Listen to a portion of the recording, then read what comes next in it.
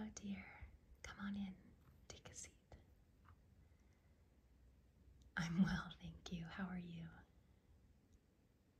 Good, good. Well, thank you for coming to me tonight. And I'm so excited to help you put together a fall-inspired menu for your dinner party. Do you know how many people you're inviting? 6.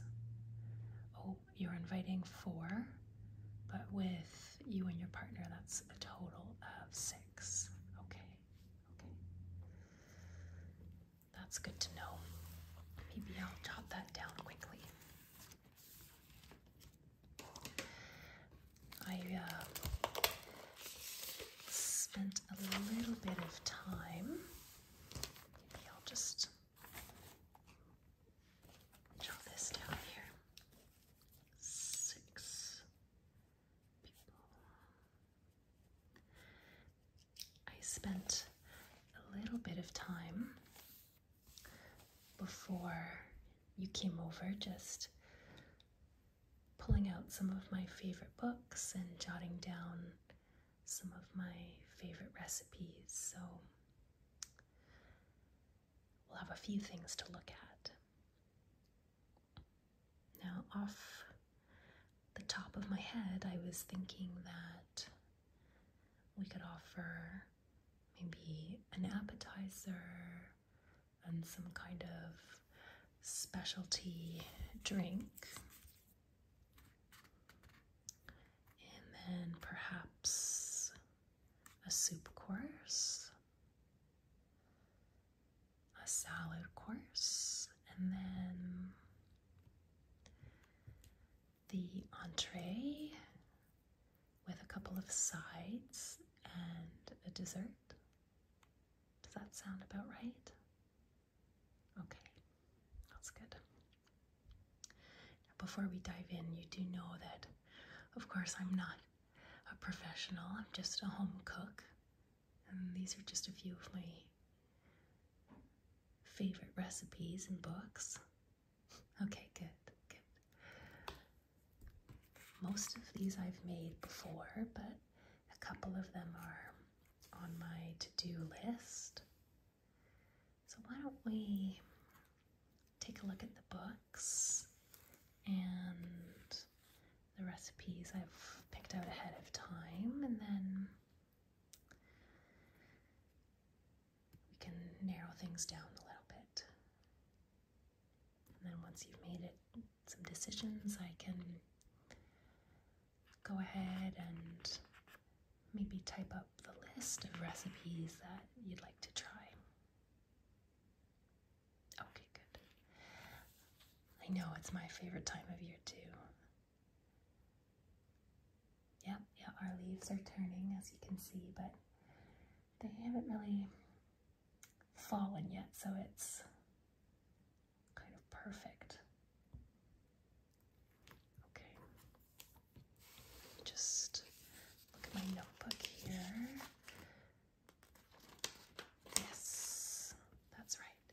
The first book is this cookbook by Tosca Reno, and it's the Eat Clean Diet Cookbook, which I love. And she has a lot of lovely soups in here. Here's the soup chapter. Let me just shift things a tiny bit. Yeah, I think it's page 52. I'll skip ahead. Oh, too far. Here it is.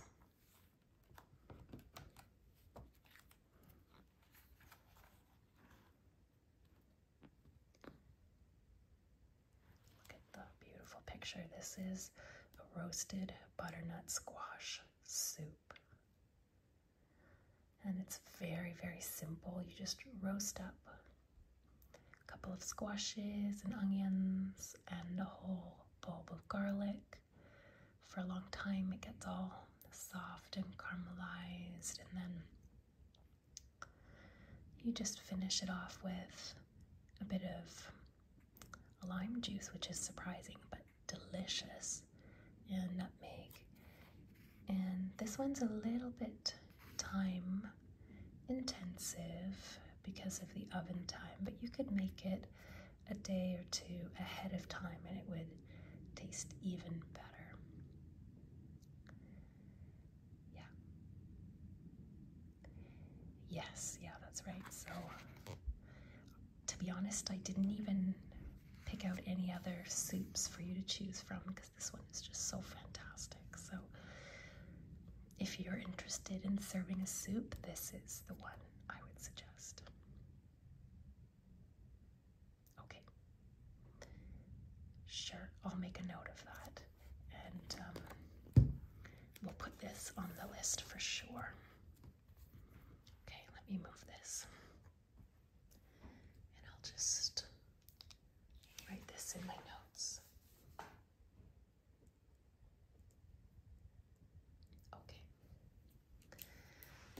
That was the one recipe in that book I thought we should look at. And then this book is the next one. And as you can see, it's well loved in our household. It's Cooking Light Through the Seasons, and it's so nice because they've divided all the recipes by spring, summer, autumn, and winter, so that everything is seasonal. So let's see here, what did I mark down? We'll skip ahead to the autumn portion, which is in the second half of the book here. I think this is still summer. Aha, the autumn kitchen. Okay.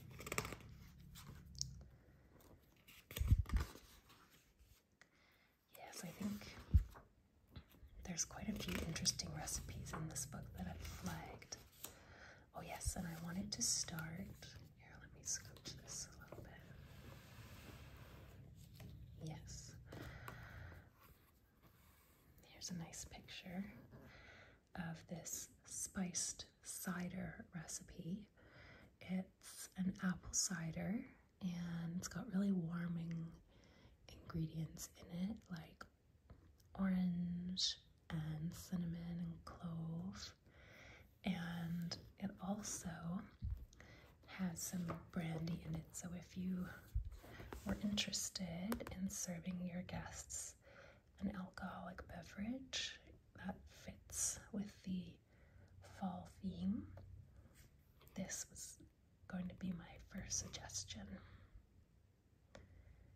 Yeah, it's easy to make. Again, you could make it the day before or something like that and just reheat it. And I love the way they've served it in this picture here with the cinnamon sticks inside. That's really fun. You like that? Okay, sure. I'll mark that down.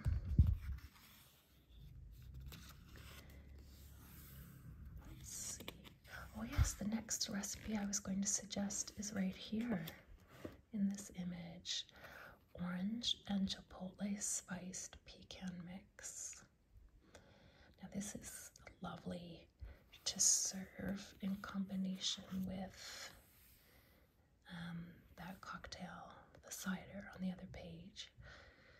And it has orange rind and juice and things like sugar and chipotle pepper, and it also has dried cranberries in it, so it's kind of this salty, sweet, spicy mix of deliciousness, and then a bit of brown sugar brings it all together. So yeah, it's kind of just a nice little nibbling item to put out for your guests as they arrive and sort of start mingling. But it's not going to fill people up too much ahead of your meal. Yeah. Okay. So you'd like to go with those two then together, the apple cider and the pecan mix. Okay. Sure.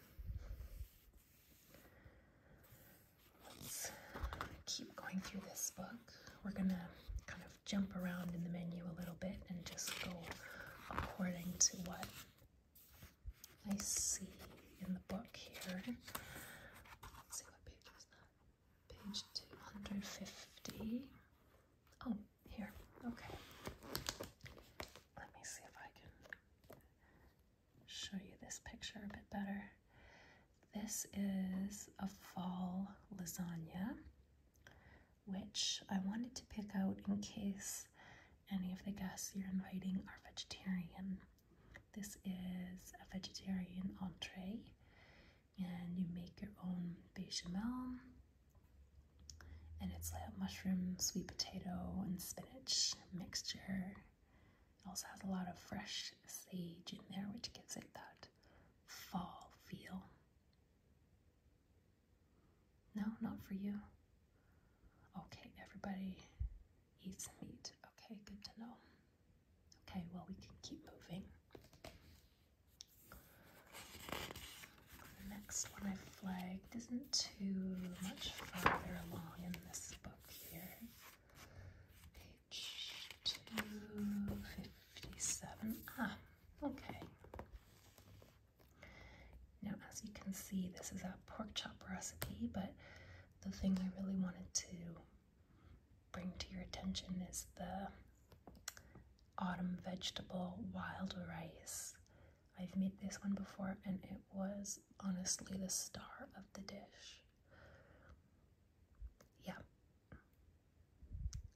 Yeah, it's delicious. It has things like, let's see, Swiss chard, cremini mushrooms, Granny Smith apple. Yeah, the nuttiness of the wild rice is just a really nice thing to have in a side dish. I know, my mouth is watering too. Okay, this is a definite option for a side to go along with whatever entree you choose. So I'll keep that in mind. Let's keep flipping here.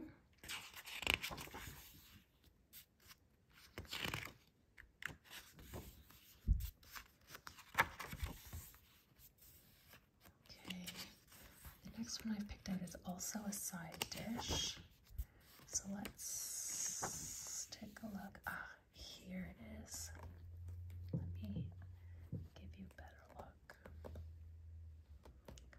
Yeah, this is honey and herb roasted root vegetables. I know, I love the photos in this book. It's just beautiful. Again, I've made this one before, and it was such an interesting mix of vegetables. So let's see. Fennel, butternut squash, red potato, turnip, and parsnip. And it has, of course, the honey, and then the main herb is thyme. Yeah. Okay, good. Another potential option to go with your entree that you choose. And I think, yes, I had one more recipe from this book that I wanted to show you, and it's, again, we're kind of jumping around all over the menu, but it's a dessert.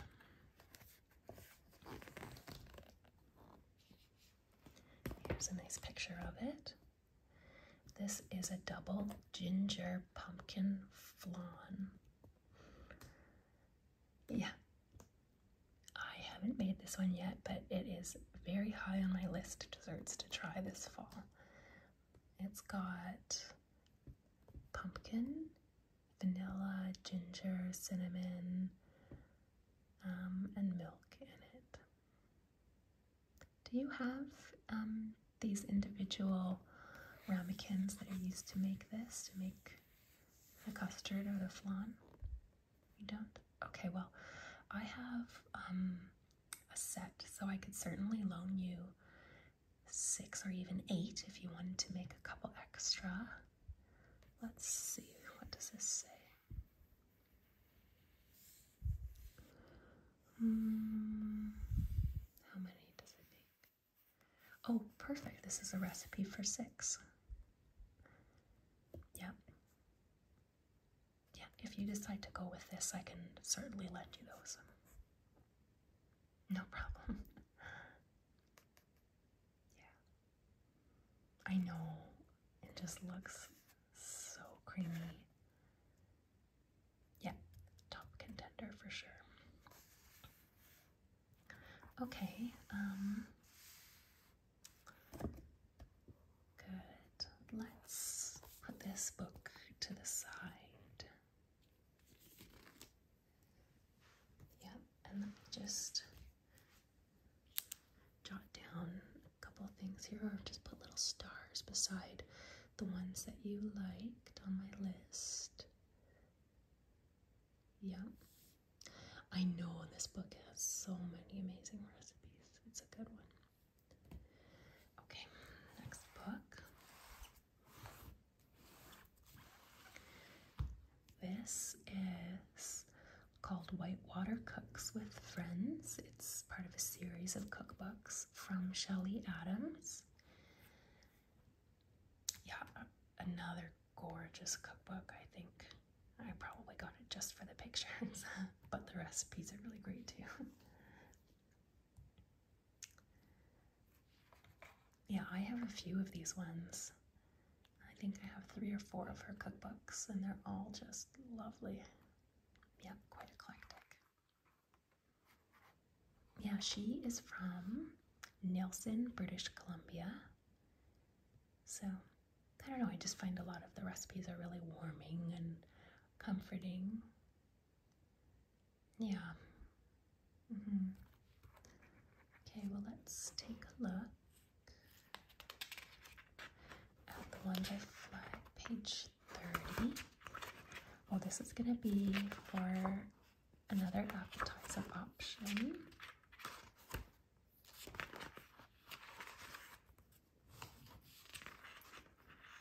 Let's keep flipping here. Almost there. Oops, there goes my pen. Yeah, this is very comparable to the pecan mix from the Cooking Light book. This one is a little bit more savory. Yeah. It's got a mix of nuts in it. Yeah. Yeah, and the main seasonings in this one are rosemary, cayenne, and then of course you have the sugar and salt. Yeah, I've made this one. It's delicious as well.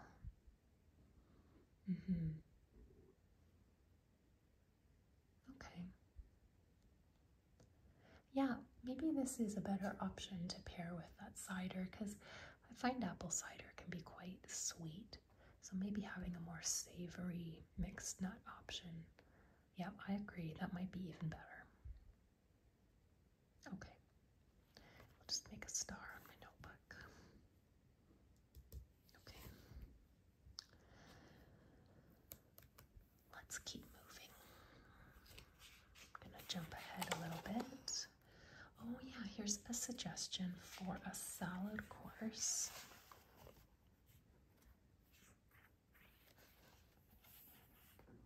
Yeah. Here it is. Yeah, this is warm pear, Stilton, and walnut salad with orange marmalade dressing. Yeah, that combination of Stilton and pear is quite something. Yeah, it's quite a simple salad. It could be thrown together quite quickly. Yeah, and you could make the dressing ahead of time. I'm just looking. There's nothing fancy in it. It's just some vinegar, marmalade. Yeah, these are all sort of cupboard and fridge staples, so let's take a better look at the picture. Yeah. Yeah, it's nice to just serve it with some nice mixed baby greens. It's always nice to serve something green.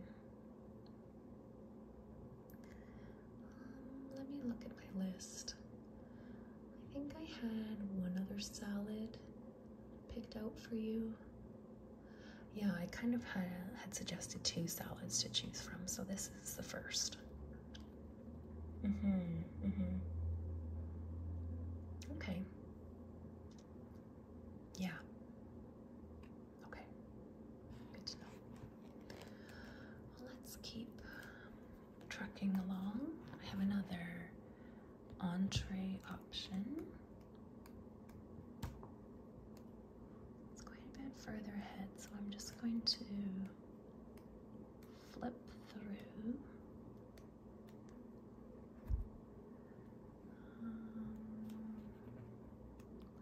A couple more pages here. I love this recipe. This is Margie's pork tenderloin saltimbocca roasted on a bed of braised apples. And that combination of pork and apple is just so classic in the fall. Yep, it's got fresh sage leaves and prosciutto, and that's wrapped around the tenderloin. Here, I'll give you a better look at the picture. Yep, it's a one-pot meal. It's served in the skillet, or everything rather is cooked in the skillet. Yeah, it looks fancy, but it's a very simple meal. Now, this recipe is designed to serve 4 from 1 pork tenderloin, but I have made this before where I just simply double the pork. I think I've added a little bit of extra apples as well, but you could just throw in maybe an extra apple or 2, but I have doubled the pork and it's turned out just fine. So you could easily make enough of this for 6 people. Yeah, I have to admit, this is sort of my favorite for your entree. Oh, you like it too? Okay, that's good. Well, let's keep it in mind. I haven't made this one for a little while. Maybe I'll have to put it on next week's menu in our household.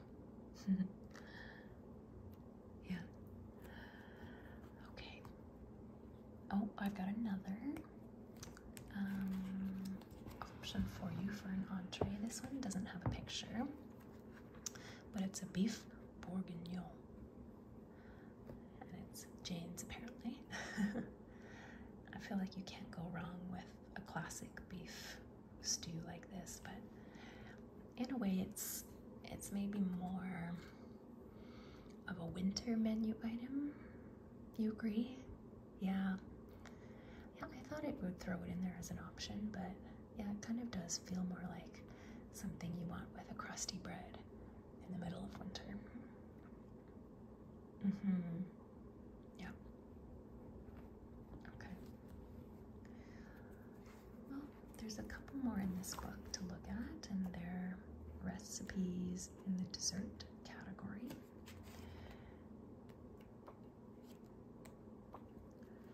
Let's see, we have pear and fresh ginger cake.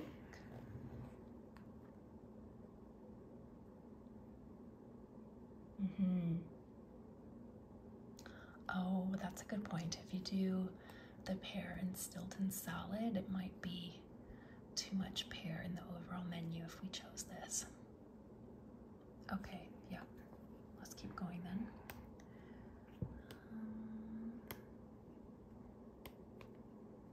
I had one more picked out.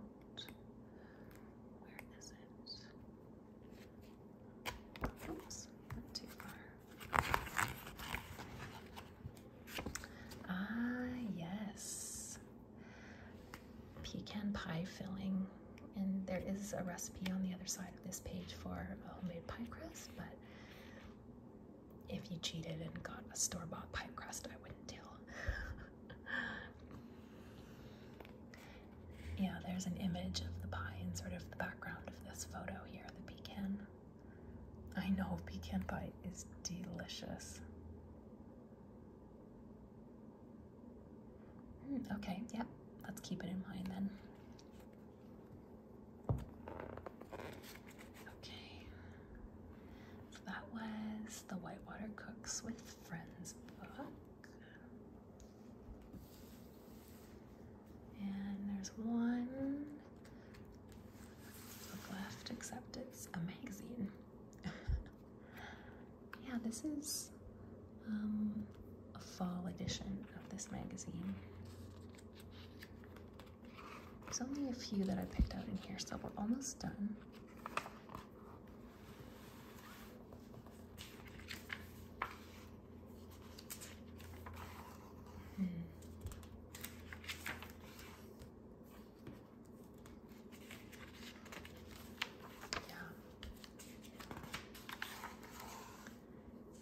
Yeah, they've got this whole section on autumn grilling, if the weather's right.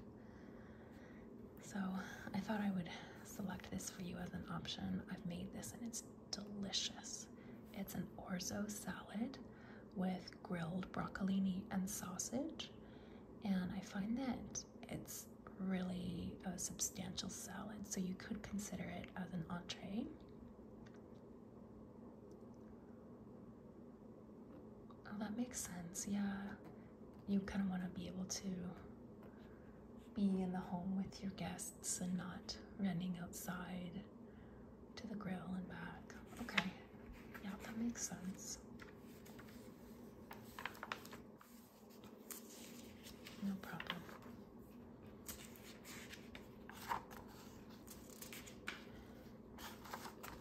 Yes, it's a whole section of beets, and I did want to show you this beet salad. It is served, yeah, this is the second salad option I had picked out for you. It has oregano, pecans, and goat cheese. And as you can see, sort of a variety of colored beets. So this is golden and red, I believe.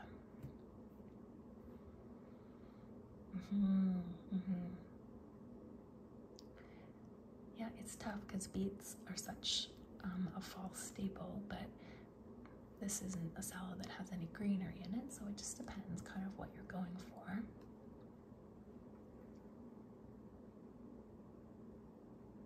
Yeah, you know, I agree. Let's lock in that pear and Stilton salad. Save this for another time. And I think, yep, there's only one recipe left.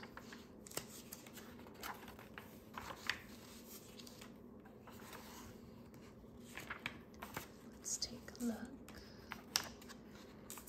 It's page 78, so I'll keep going here.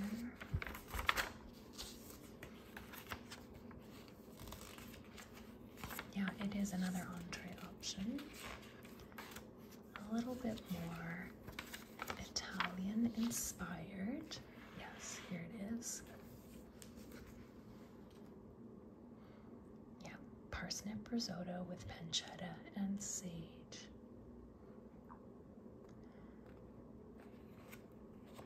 Oh, you've never made risotto? You know, it's not terribly challenging from a technical perspective. It's just a little bit time consuming.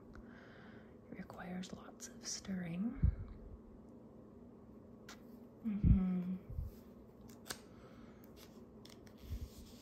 I haven't had the chance to try this one yet, but it looks delicious.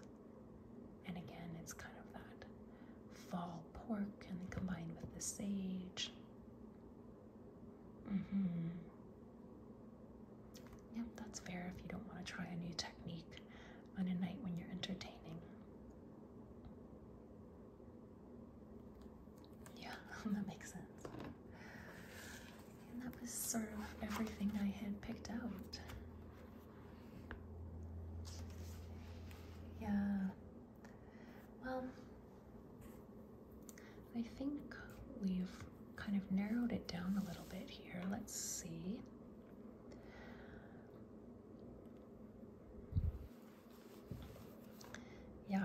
think, here, let me just quickly jot this down to make sure that I've got it right. So we're going to do the cider.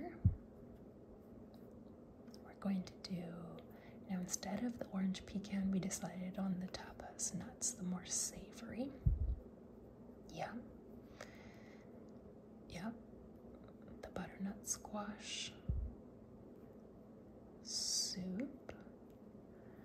And for the salad, we decided on the pear Stilton.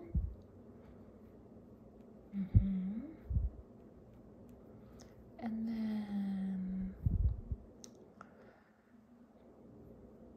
yeah, I think that's the right choice, the pork tenderloin as the main entree